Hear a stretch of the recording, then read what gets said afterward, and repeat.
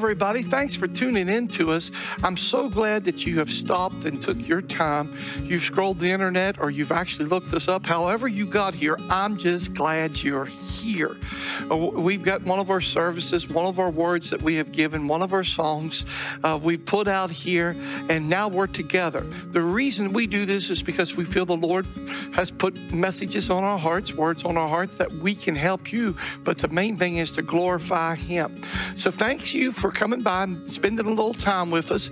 I promise, don't just start and stop. Sometimes you got to catch up to me. You got to catch up to everything. But if you'll put the time in, I think you'll find that God's got a word for you. Now, we'll be back in just a few minutes with some other things. And so just sit down, hold on, and let God bless you. From the book of Joshua, and I'm not going to try to preach my entire message. Joshua chapter number 2. But I'll preach a little bit of the beginning of it. Joshua chapter 2, when you have it, stand with me. I actually preached this in Oklahoma City. God gave it to me about 5 minutes before I went to the pulpit. And then I chewed on it after I preached it. And then I ended up preaching it in Cleburne, Texas. And developed it a little bit more. And then I thought I was going to be done with it for a while. Very seldom do I preach a message, 2-3 times in a row. But I guess every area needs this.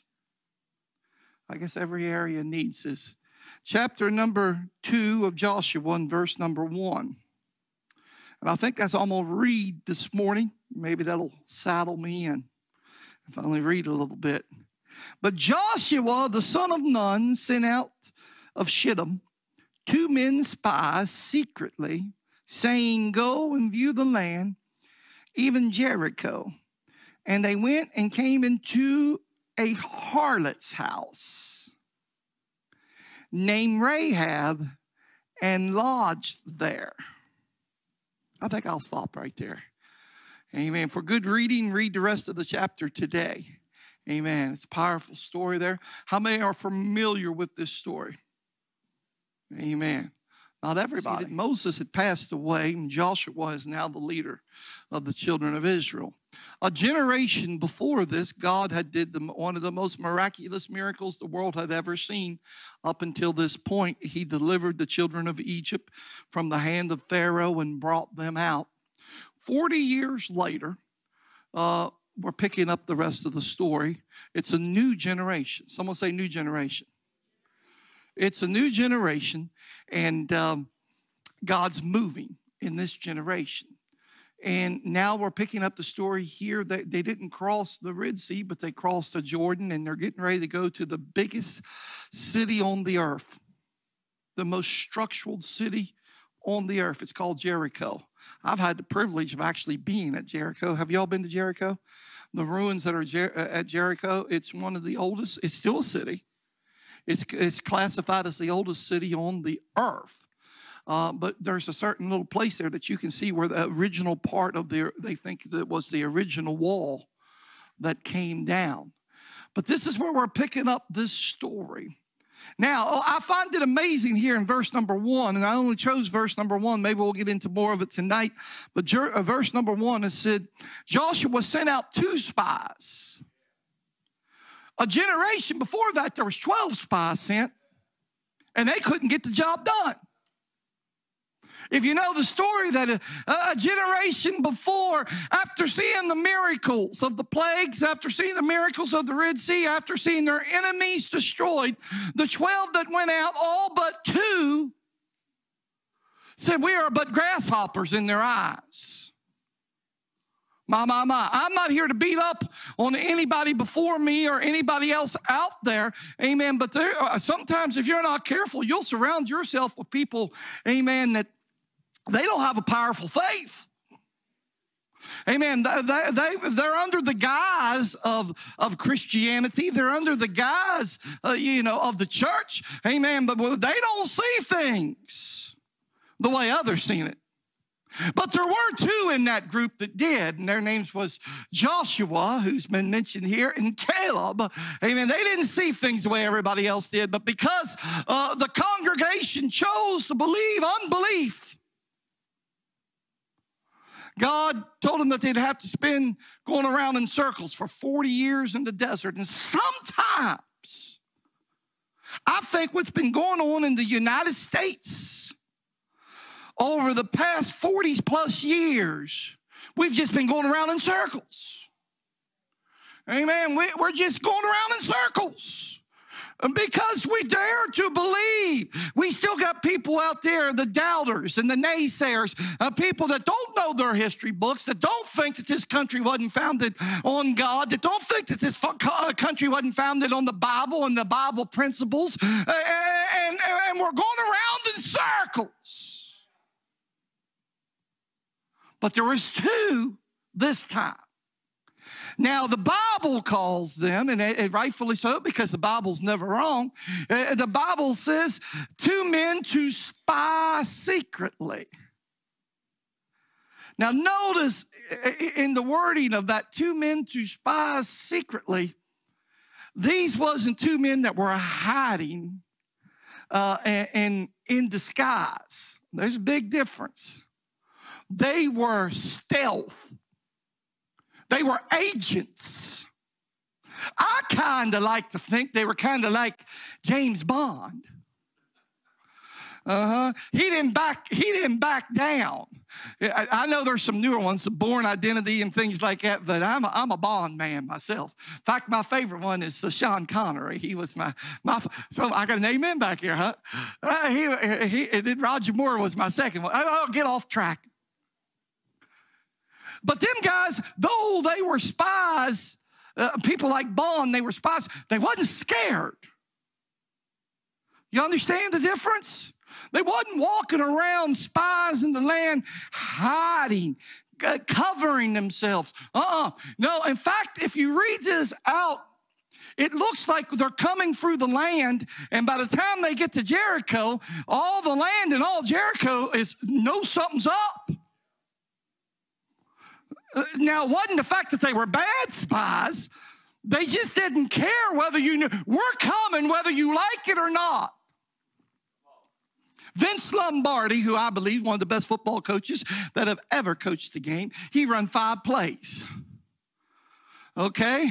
Sweep left, sweep right, straight up the middle twice, and 1 pass play. And he said, this is what we got, here we come, stop us. That's the way these two spies were. They wasn't like the generation before that was so enamored and so scared by the situations. We need to get our eyes off of the situation and get our eyes on the one who sent us, the one that ordained us, the one that told us to go. These two spies, these two agents walk into the land, and they're not hiding themselves. They're not in Jericho hardly any time at all. And it gets out to the king, hey, we got 2 guys in here. They meant to do us harm. They're with the children of Israel. And the king get all his guys together, and they start looking for them. And the first place that they go to look for them is where they're at. Now, this is the second part of the story that you need to get. They didn't run to the existing church of Jericho. They didn't hide under somebody that they felt would be kind to them. They went to Rahab's place. Everybody say Rahab. Amen. Now listen, I hope the little ones are downstairs. If not, hold your ears. She's a harlot. She's a harlot. And I'll just kind of tone it down from what I would do on a Sunday night. But you that are old enough to understand, that's not a good reputation. No. You don't put that on your job resume, harlot. It ain't what you list when you're listing things, in the obituary, and they were a harlot. No. There is a reason that in the first verse that it mentions this. It came to the harlot's house named Rahab. This first verse, as you read this, it seems like you read this, it tells you almost the entire story in the first verse, and then there's a middle verse that does exactly the same thing. And I wonder why it was like that. As most stories are built chronologically, step upon step. But this story, they let you know right in the beginning, there's two spies. They're coming into town to take the town, and then it's Rahab's house that they end up to. If you were watching the movie, the first scene tells you the plot of the movie. And they go into this house, and she's there. And the thing that the writer wants you to realize is she's a harlot. She's somebody that you would never pick to be the hero of the story. But I love it when God uses people that no one else picks. Amen. I love it when God takes people, amen, that society has written off. It's people that you would say, oh, I can't believe that. You know, every now and then I'll see somebody come, and it even blows my mind. Over the years, I've seen a lot of people come to the Lord, and then God calls them into certain ministries or to do certain things. It just amazes me how God picks people. He picks people like harlots, and he picks people like me and you. Hello. Amen. I said he picks people like harlots, and he picks people like me and you. Now listen, I mentioned our country. You know, in the founding of our country, in the history of our country, that first generation of our under the Constitution and independence, and that generation of the revolutionary, you look at some of them guys, they were scoundrels. John Hancock, they England said he was a pirate. There's just the one that Paul Revere, hello. But let me tell you something, God's real good on taking folks that nobody else wants and using them. Now, before you say, well, God picks them, and he does, amen, the person that's being picked has something to say about that. Amen. I didn't go into the rest of the reading or anything like that, but I'm here to tell you, I believe there's a Rahab right outside of our doors. Amen. I believe there's Rahabs that are out there that are just like her. They're out there and they're looking. What are they looking at? Well, first of all, they're looking at history and, oh, yeah, I heard them stories of the Red Sea, how the mighty Egyptian army was drowned. I heard the stories of the 10 plagues. We heard clear in that foreign land of Egypt what God had done. Then we heard how God brought them through the Red Sea. And how God kept that group of people for the last 40 years. You know, there's Rahabs out there. They're still looking at the church. Amen. Now, I agree with you. Sometimes you would think, especially during this pandemic, hasn't been the church as great as our. At least the American church. Amen. We went and shut our doors and crawled underneath our beds. Amen. Pulled the blinds down and said, call us when it's all over. Whether you like it or not, you know it's the truth. Amen. You may not like to hear it. Amen. But there's Rahabs that are still looking in the church and say, oh, I remember, I've heard how that inside the church, amen, there's miracles. Amen. That early Pentecostal Assembly of God Church of God churches, how the power of God moved in the A.A. Allens and the Jack Coles, in the Oral Roberts, even the Jimmy Swaggart ministries, how they were filled with the Holy Ghost. And there's Rahabs out there saying, hey, I remember my grandmama talking about the power of God, old-time tent meetings, old-time revivals. Amen, where they just get on the street corners and preach when the Salvation Army had salvation. And Rahab's looking at that, and then she's looking at just the everyday misery that she's living in. Listen, listen to me. You don't have to be a prophet to realize that this world's going to hell in a handbasket. Amen. If you're hooking your wagon to this world system, you're in trouble. Even the world can see, man, something's about to give. I drove all the way to Texas and come back, and God will take care of me because I'm just passing through this place. Amen. No matter what the gas prices are, if God wants me someplace, I'll be there. Amen. But I'm just passing through. I'm not a citizen of this here world. I've resigned my citizenship of this world. Amen. I'm a citizen of heaven.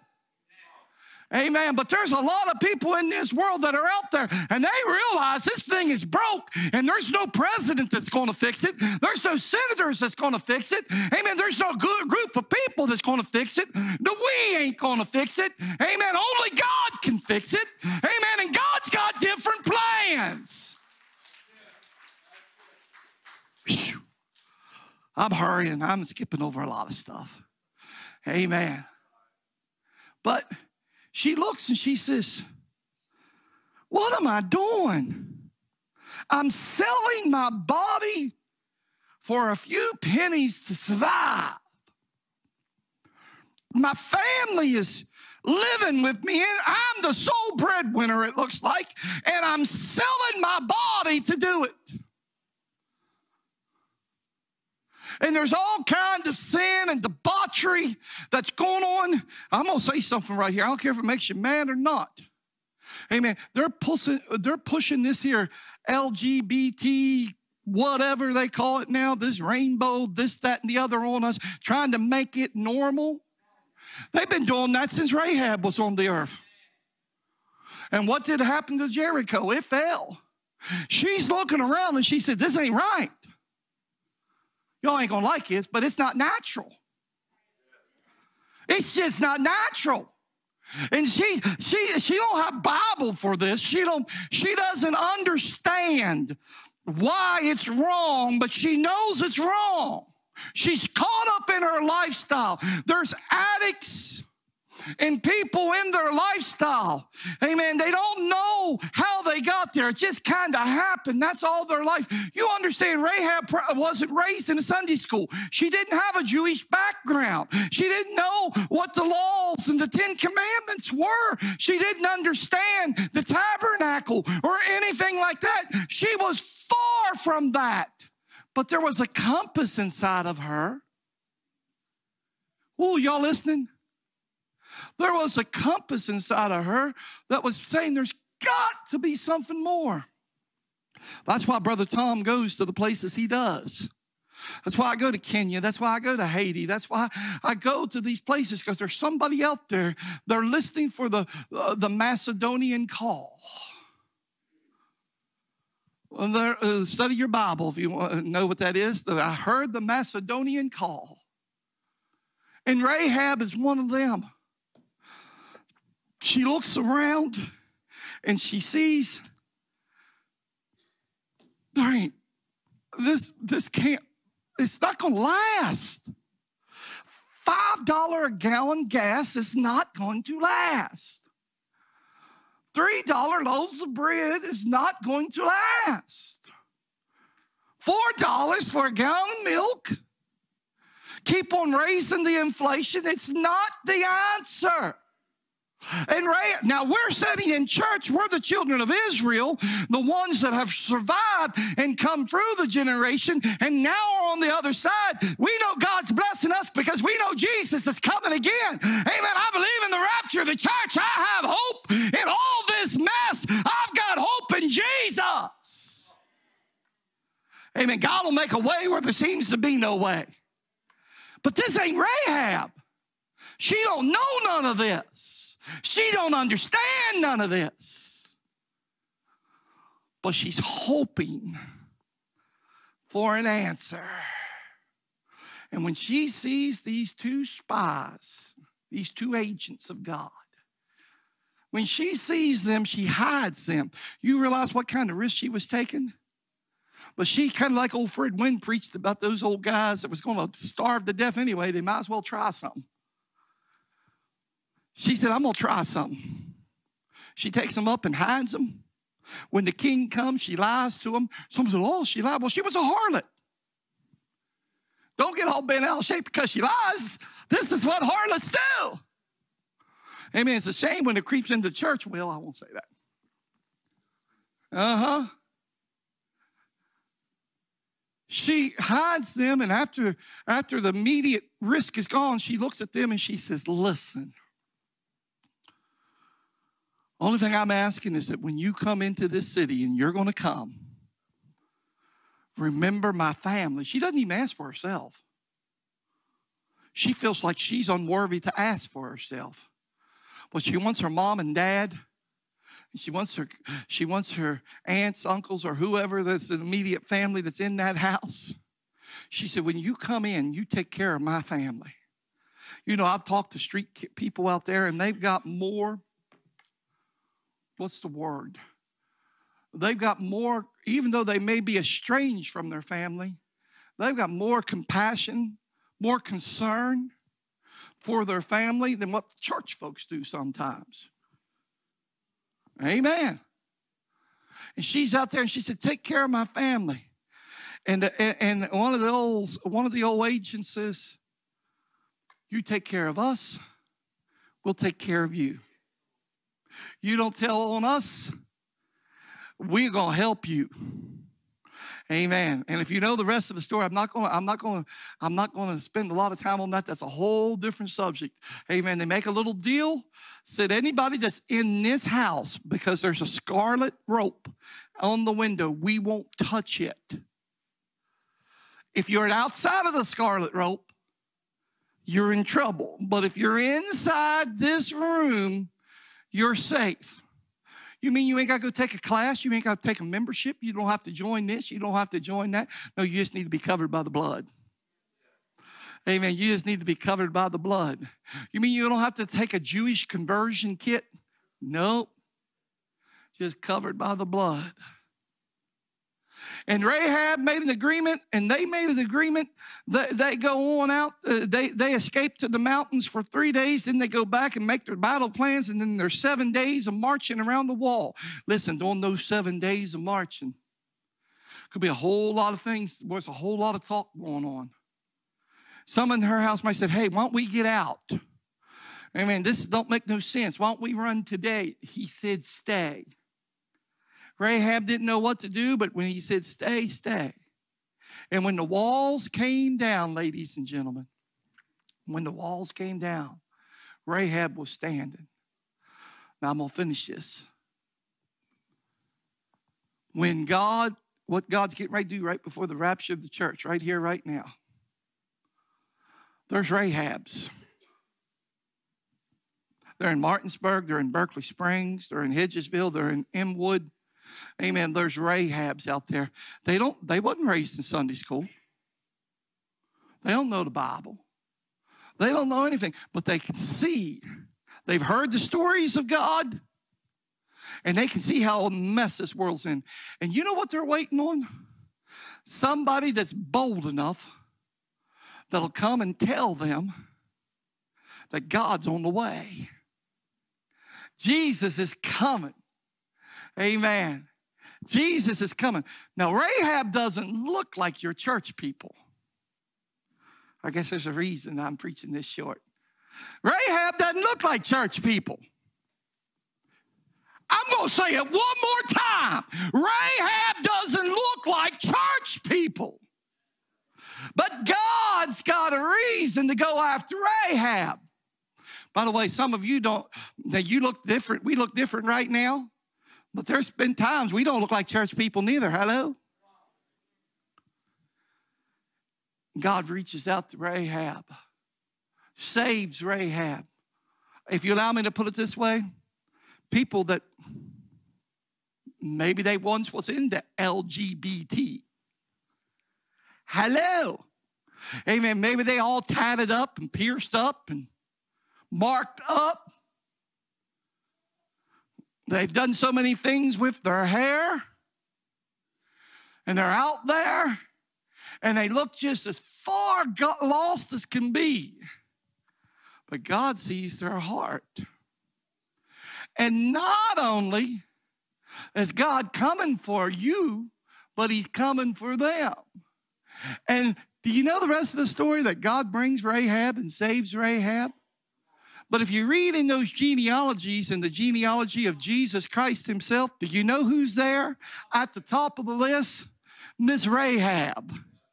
Amen. Because Rahab, after she gets saved from the walls coming down, she goes back and she finds herself a man. We don't know the story. We don't need to know the story. Amen. But he looks at her and he loves her, and they end up having a baby, and that baby has a baby, and that baby has a baby, and it gets down to Jesus. Because see, God loves Rahab as much as he loves the children of Israel. Woo. Would you stand with me? I said Rahab's out there someplace and we got to reach them. There might be a Rahab right here this morning. Amen. You're here not by mistake, but by design. And if you allow me, I'm one of those agents this morning that's telling you that the walls are going to come down. Everything around us is going to fail. If you're putting your hope in the government, if you're putting your hope in man, if you're putting your hope in yourself, it's going to fail. I promise you, I promise you, I promise you, it's going to fail. But those that are covered by the blood, those that are on the right side of the scarlet rope, we're going to be saved. Those that have a covenant and a commitment with Jehovah, we're going to make it. Amen. I'm here to tell you that it doesn't matter what you look like, what you act like, where you've been, what you've done. Amen. I don't care what your background is. God wants to bless you and use you. He wants to rescue you and use you. This morning, I got two parts to this altar call. First of all, is there a Rahab in this house? You just know that this world cannot continue to go on the way it is. Your life is a mess. This world is a mess. It's just a mess. And you're tired of being in this mess, and you're tired of knowing that something's going to happen, and you're scared that something's going to happen. Are you here this morning? You don't have to live that away. One simple prayer can change that this morning. Amen. Is there a Rahab in this house? Now notice it could be a male Rahab as far as this message is concerned. Is there a Rahab in this house with every head bowed? Amen. This is your morning. Amen. After hearing this message, if I wasn't right with God, I'd be coming up here. Amen. Hold my hand, and we're going to pray with you. We're going to make a covenant with the Father. Amen. And I'm going to tell you what God told Rahab. If you'll be on the right side of the blood, if you'll be on the right side, you'll be safe. If you're that Rahab this morning, I want you to come. While every head is bowed, I want you to come. Maybe you prayed in the past and because you've heard, but this morning you feel this tugging on your heart. I want you to come. Is there one? Amen. It's a great crowd today. Clear in the back. Is there one? You want to get things right with God? Oh, is there a Rahab in this house this morning? I want to give you the first opportunity before we go on to the second part. Is there one? Hallelujah. Come on. I feel this in my heart. I feel there could be a Rahab right here, right now. Is there one? You want to change. You're tired. You realize this world can't continue. You're tired of being scared. You're tired at night laying in the bed, wondering what's going to happen next. Amen. I'm here to tell you, when you've got the peace of Jesus, you don't lay like that anymore. Is there one? Feel it in my heart. All right. You can come up at any time on the second part of this altar call too. Who in here then would say, I want to be an agent of God. I want to go get Rahab. Now, I want you to think about it before you. I really want you to pray. I don't just want this to be a motion, but I want to be the agent to go get Rahab. You realize you're putting your life at risk. You got to leave your family. They had to leave their family, go into a strange land to go get Rahab. But who in here, after me making it real plain, who here would like to go find Rahab and her family? If you want to be an agent of God and you want to take it seriously, you want to go find Rahab, I want you to slip out of your seat and line up across the front. We're going to pray for these agents this morning. Hallelujah. Come on. Amen. If you want to be an agent of God, maybe you made that commitment a long time ago. Amen. I'm seeing all these females coming. Amen. Are there any males that want to be an agent of God? Yes. Amen. Amen. Anyone else in the back? Hallelujah. You want to go reach Rahab? I don't know what that means. I don't know whether that'll be taking you on a city street with a microphone, whether that's going to be having a house prayer meeting someplace. I don't know what that means. But you want to be an agent of God, not an agent of the world, but you want to be an agent of God. Hallelujah. I'm noticing older folks. What about, do we got any young folks that want to reach people in the high schools and reach people in your category? Amen. Any agents of God? Whoa, hallelujah. I want to be an agent. That's right. Come on, guys. Oh, yes. Yes, yes, yes. Hallelujah. Anyone else want to get in on this? Amen. Hallelujah. 1, 2, 3, 4, 5, 6, 7, 8, 9, 10, 11, 12, 13, 14, 15, 16, 17, 18. 18, 6 more than 12 disciples. Think what we can do. Now you're making a serious commitment to God here this morning. Oh, Lord. Lord, the generation before us, and I say this respectfully, they went and they messed it up. They messed it up.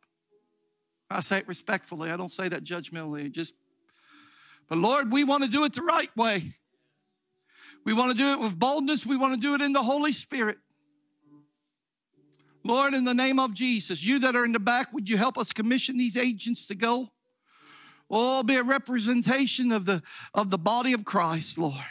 Lord, we pray, God, for each one of these that have come to the front. They've stepped out of their seat. They've made a public display. They have stepped out publicly that they want to be an agent for you, Lord Jesus. Lord, we pray in your precious name, God. We've got people of all different types here, Lord. People that have all different groups that they can reach, Lord. Lord, but you will send them to Rahab. Lord, they're going to have to go through the land. Lord, they're going to have to get into the city that's wicked to reach Rahab. And Lord, we pray in the name of Jesus that these agents that have declared here that they're going to do this in the name of Jesus. In the name of Jesus. You that are here, I'm not going to do nothing fancy. I don't have no big declarations. I declare. I just want you to say yes this morning. Just say yes this morning. Lord, I say yes to being an agent of God. Lord, in your name, God. Lord, each one of these that are here, God, Lord, would you send them to the Rahab? Lord, start opening the doors. Lord, even more than one Rahab. Lord, send them, Lord. In the name of Jesus. The places they didn't realize, Lord, they say yes. God, in the name of Jesus, in the name of Jesus, I say yes. I say yes, Lord. I say yes, Lord. If you said that and mean it, I believe God's commissioned you. Hallelujah, that God's commissioned you. In the name of Jesus. I will reach Rahab. Oh, I will reach her. I know it will be difficult, but I will reach her in the name of Jesus. In the name of Jesus. And everyone said, amen. Do you believe what you prayed? Hallelujah. Give him a hand clap of praise. Oh, Lord. Thank you, Lord. Thank you, Lord. Thank you, Lord. Hallelujah. My heart's still tugging and pulling. If you're a Rahab, amen. You're a Rahab, you're watching or you're here this morning. Amen. We want to pray for you. You don't have to stay in your mess. Amen. You don't have to stay in your mess. Amen. All hearts clear here. Does anybody need any special prayer? Healing? Anybody need any special prayer? Yes, sir. Yes, sir. Amen. In the name of Jesus. He wants to quit tobacco. Lord, in the name of Jesus. Lord, the Holy Ghost can give him power to overcome tobacco. Lord, and any other addictive thing that tries to get into his body, Lord, in the name of Jesus. Lord, we rebuke it, Lord. In the name of Jesus, Lord, I pray, God. Oh, God, I pray for him. The enemy has fought him. Lord, this is a Rahab right now. Lord, but you're going to put her in your lineage, Lord. You're going to put him in the lineage, Lord. Lord Jesus. Lord, we rebuke this tobacco in the name of Jesus. I pray, Lord, that the next time he tries it, that he gets sick from it. Lord, that the very smell of it makes him nauseous, Lord, in the name of Jesus. Lord, and for everything you take, Lord, you replace, God. Lord, I pray, God, you replace it with one of the fruits of the Spirit, Lord. Lord, replace it, Lord, with joy, unspeakable love, Lord, in the name of Jesus. Give him a hunger for the Word of God. Give him a hunger for worship, Lord. Lord, in the name of Jesus. In the name of Jesus. In the name of Jesus. Next time you try to want to go after that, say, in the name of Jesus, I rebuke it. In Jesus' name. Amen. Anyone else need special prayer? Hallelujah. Glory to God. Oh, okay. Yes, ma'am. I need prayer with my prayer life and understanding the Word. Amen. Amen. Lord, you see her heart's desire, Lord. Lord, she wants to have a stronger prayer life. Lord, she wants to understand and comprehend what she reads in the written Word of God. Lord, we know, Lord, that is all through the teaching of the Holy Spirit, Lord. Lord, that the Holy Spirit is what helps our prayer life. The Holy Spirit is what teaches us, Lord. Lord, we pray, God, for a fulfillment, Lord, of the Holy Ghost in her life, Lord, in the name of Jesus. Lord, we pray, God, you fill her, Lord, with the Holy Ghost power, Lord. Lord, in the name of Jesus. Lord, she's hungry. She wants to be used of you, Lord. Lord, bless her hands that have helped physically, Lord, in the food room. Lord, we pray, God, we bring that to your attention. Her heart's desire is to work for you, Lord, in the name of Jesus. Fill her with Holy Ghost power, Lord. God, give her a fulfillment of the Holy Ghost. In the name of Jesus. Fill her, God, with the Holy Ghost power. Lord, in the name of Jesus. Lord, in the name of Jesus, in the name of Jesus, in the name of Jesus. In the name of Jesus, just keep on loving on him. Oh, he's going to do it in the name of Jesus. The heart of the righteous studieth the answer. Lord, in the name of Jesus. Bless her, Lord, in the name of Jesus. Oh, hallelujah, hallelujah. Let's wait on the Lord. I feel the Lord's moving in this house. Lord, oh, Lord, we pray, God. Lord, oh, Lord. Hallelujah, hallelujah, hallelujah, hallelujah, hallelujah, hallelujah, in the name of Jesus. Oh, God, in the name of Jesus. Lord, we just want to reach somebody. Oh, God, teach us how. Show us how. Lord, we just want to reach Rahab. Oh, we want to spread the love of Christ. Oh, not in our understanding, but in your understanding, Lord, in the name of Jesus, in the name of Jesus, in the name of Jesus. Hallelujah, hallelujah, hallelujah, hallelujah, hallelujah. Hallelujah. I feel this, church. I feel this. The first ones that came through to the line, they were all women. Amen. And I just feel like the Lord is wanting to move on the handmaidens of this group of people, of this church here this morning. Hallelujah. Would you agree with me that God would pour his Spirit out upon his handmaidens? Oh, Lord, give us Marys and Marthas, Lord. The women of the early church, God. Pour your Spirit out like you did in the upper room, God, upon your handmaidens. Not just the ones that are standing here, but the ones that are represented in this body of believers, Lord. Pour your Spirit out, as the song said this morning, Lord. Lord, pour it out upon your handmaidens. God, may they be like the woman at the well. Come see a man that told me all things. Lord, may they be like those that was at the foot of the cross when everybody else was running. Lord, there were women that were there in your suffering, God. Lord, we pray that you would pour your Spirit out as we lost a beautiful handmaiden this week and you called her to glory. God, would you pour that anointing out that she had upon these women here today, God, in the name of Jesus. Lord, that the Sunday school teachers, Lord, that there be speakers, Lord, that there would be Marthas, Lord, that you would use these handmaidens, Lord, in the name of Jesus. Lord, in the name of Jesus. In the name of Jesus. In the name of Jesus. I feel that, church. God's wanting to move, that the church, that the work of God is going to become more important to you than anything else. Anything else than work, than anything else. It'll be the work of God. More than any other club and more than any other thing that you do, even to your family, God will be first. You'll be a handmaiden of God in the name of Jesus. Amen, amen, amen. It's funny, we were praying about going to get in Rahab. It seems like Rahab's the one that's going to get. Hallelujah. Are there any other needs in this house? Hallelujah. Hey, everybody, thank you so much for being with us today.